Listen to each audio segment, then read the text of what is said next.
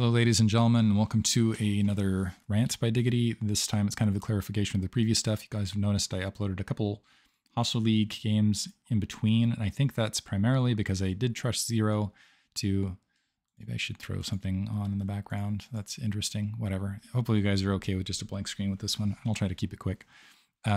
Zero wrote an apology on teamliquid.net. I recommend checking it out. As a tournament organizer myself, I understand the pressures of... it's harder to listen to your gut and act on it when you have a lot of distractions.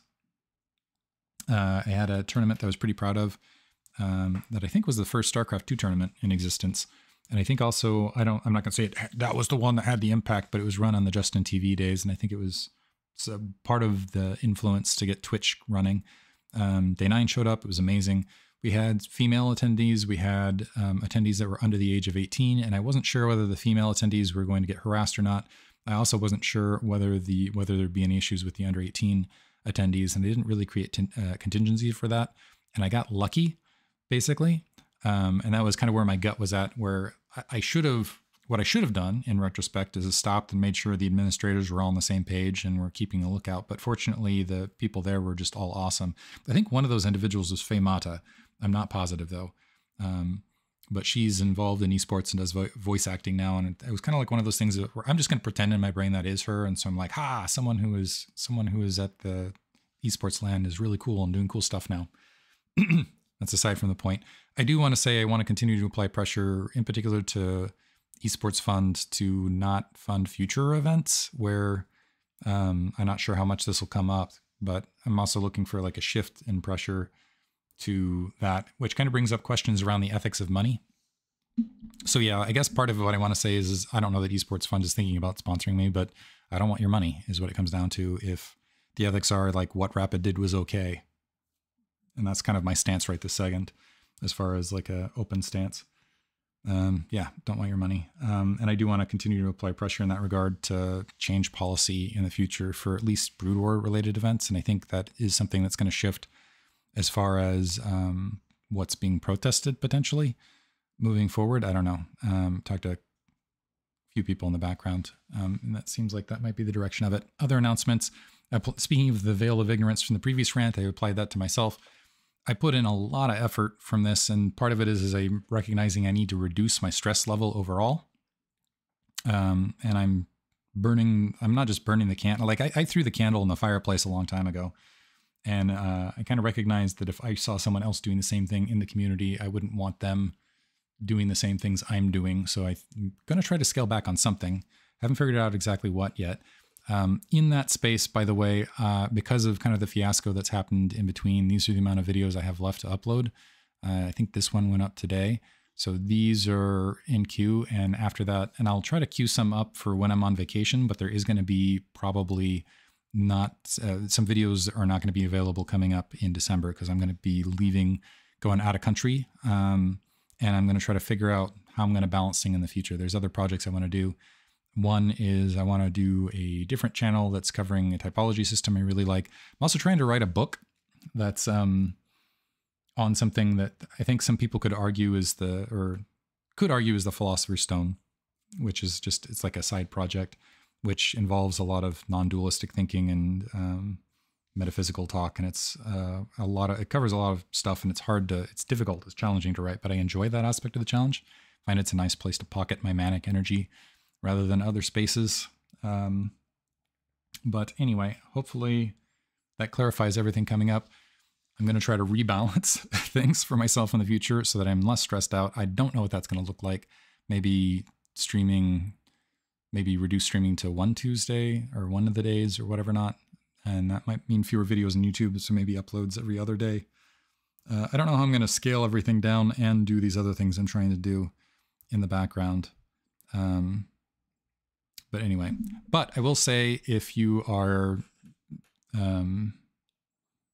engaged, well, I'm trying to think of a way to word this. If you approve of Rapid's actions and non-consensual stuff like that, I don't want your money. I guess part of it is I'm not all that concerned about money in the first place, outside of trying to kind of the using it as a cue as background encouragement from the community.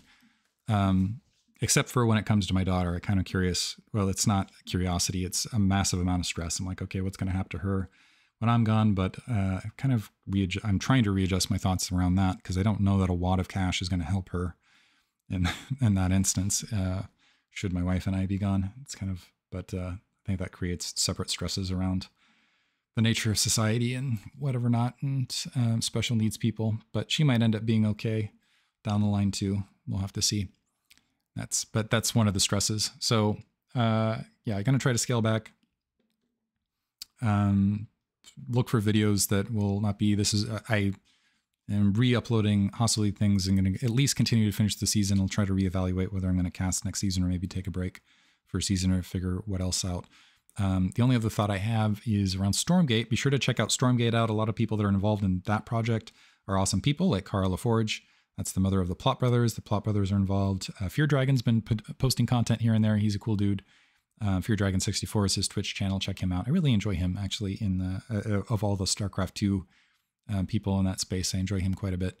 Maybe because he's a nerdy tech guy like I am. If I do any Stormgate content, okay. So when he did StarCraft 2, esports wasn't a thing. A big part of the goal was to make esports a thing. It's not that I dislike StarCraft 2. It's just that my heart's with Brood War. I expect that to be the case. And I think Stormgate has an impossible situation where they are trying to please the multiple RTS communities with extremely inflated expectations. And I just don't see that happening. But anyway, yeah. What I will say instead is, if I produce Stormgate content this time, the explicit draw is going to be to try to steal people back to Brood War. So it's kind of like do this to get exposure to Brood War again, maybe draw people to that. That will be my main goal because I don't think I have interest in being like a long-term.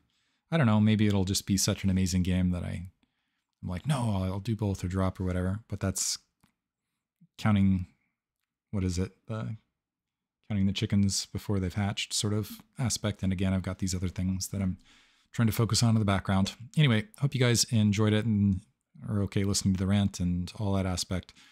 Quick one this time. Hostile League continues.